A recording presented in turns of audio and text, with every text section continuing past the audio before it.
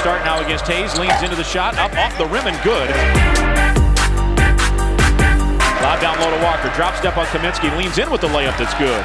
Mo Walker with a good feed from the corner from Mason. Crosses over at the right side. Behind the back dribble to Mason. Open three for the lead. Yes!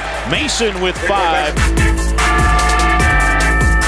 Hollins, a 17-footer, curled it in from straight on. His first bucket of the day. The other guy out there is Buggs, who has it on the left side in front of the Badger bench. Gets into the paint, leans in. Left-handed layup good. Charles Buggs with a basket. Here's a shot up and good.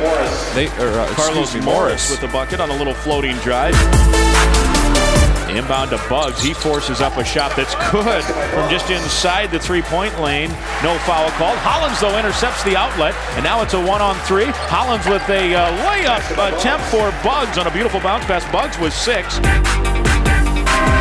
Matthew this time does choose to make the layup, and it's 22-19. Walker again with the rebound. He'll get it out for Mason, who goes into the paint. His layup is good. Mason with 9. Here's Mason, finds Walker down low, pivots around the big man Kaminsky, and has a bucket. He has 4. Good pass back to Walker. Walker with a baseline turn, shot good, a little hook. His first bucket of the half. Stepping back, won't shoot. Now he does shoot, and it's good. A 3. Carlos Morris with 7. It's an 8-point Badger lead. Matthew into the paint, floats one in. Gophers' first bucket in just more than 4 minutes. DeAndre waits, free throw line, 15-footer, good. DeAndre with 4 in a row, and it's back to 11 now.